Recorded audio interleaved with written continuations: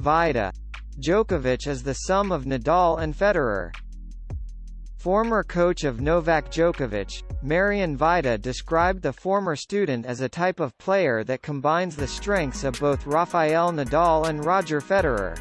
Each has strengths, but Djokovic is a combination of the two. He has the perfection of Federer and the tenacity of Nadal, Vajda said in an interview with Serbian media on February 16.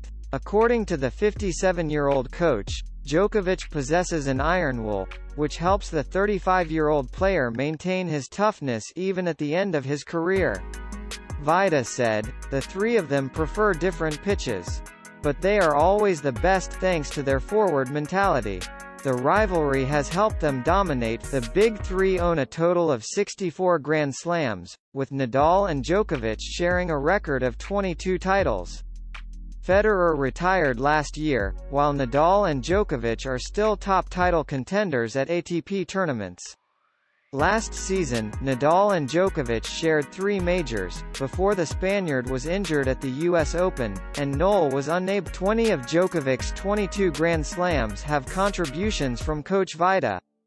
They cooperated in 2 phases, from 2006 to 2017 and 2018 to 2022.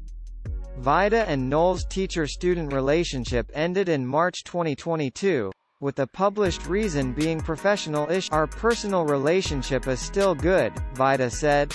"It was a difficult separation emotionally. But life goes on and Knoll is still Knoll. He's perfectly fine, knows how to train to stay fit and gets along with Goran Ivanisevic. I am fine and you. It's okay, that's the way." Vajda thinks Djokovic can go down in history as the male tennis player who has won the most Grand Slams. He said, "I don't see the limit of Djokovic. He's doing extraordinary things. If he hadn't been injured, he could have won more majors."